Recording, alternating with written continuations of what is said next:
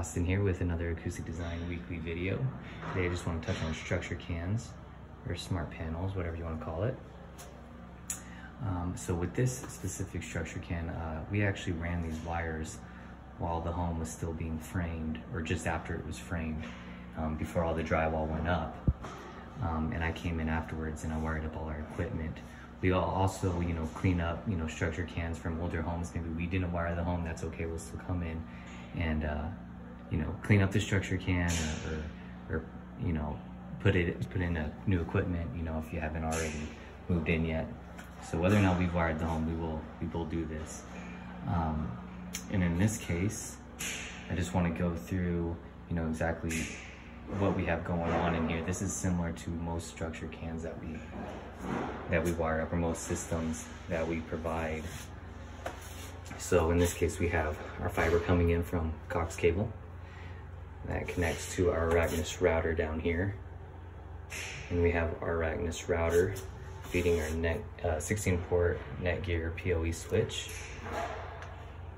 And see, we outran all these wires in the home, so all the TVs in the house, all the TV locations are pre-wired with Cat 6.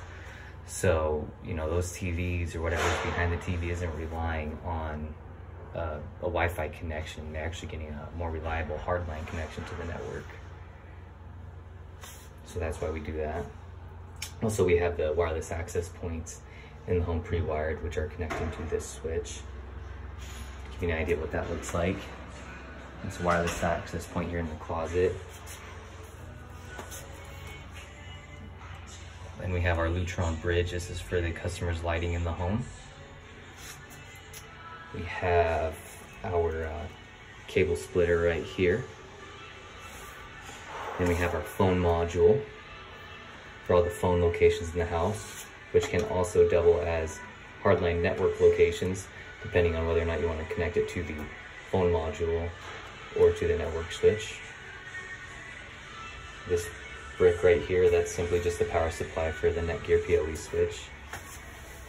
Come down right here to the bottom, we have our watt box, which our network switch, modem, and router are all connected to.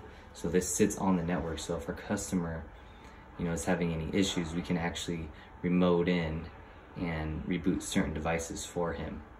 And in the case of this specific watt box, it actually will proactively reboot internet devices, if they're going to go down. So the way I have it configured right now is if this can't ping out to the web, it'll reboot the router and modem for the customer without them even having to know whether or not the internet went out.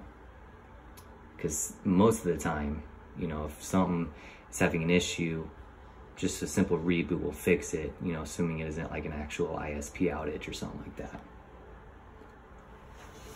Also in the structure can, we have our NVR up here, network video recorder. So our customers' cameras, 4 cameras around the house are connected to that. We have a Sonos Connect amp up there for our customers' patio speakers. And then, like I showed you before, we got our WAP up there. So yeah, it's just a real basic explanation of one of our structure cans or smart panels. Catch you guys next time.